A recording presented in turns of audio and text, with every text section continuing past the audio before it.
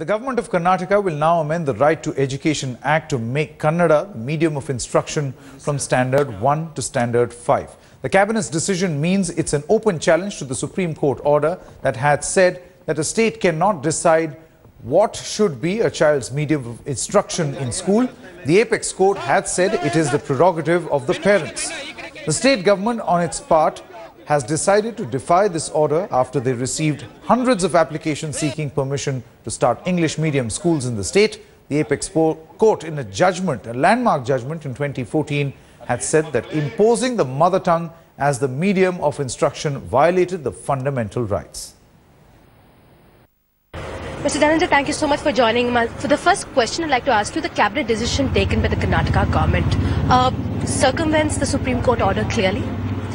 Yes, obviously. The Karnataka government, our expectation is probably does not know what is there in the constitution, and it certainly does not read judgments of Supreme Court very carefully.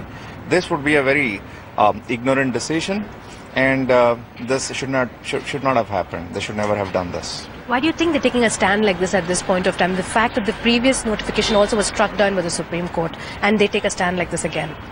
Well, I think at the end of it, this certainly is a very populist measure, because none of the cabinet ministers send their own children to Kannada medium schools. So this, in their view, is merely a populist decision. They want to get more votes at the cost of our Supreme Court. Well, we've seen your arguments also in the Supreme Court on this particular case, but what will be your next step of action, especially now that we have seen this amendment that the Karnataka government is bringing in? The matter does not present any difficulty. There is not going to be a long drawn debate at all, because the debate is over, it's closed. So the matter will be finalized and will be concluded, wrapped up in a short time in the court. So as and when the law is notified formally, we will be moving the court, and the law certainly will be struck down without much of a debate at all.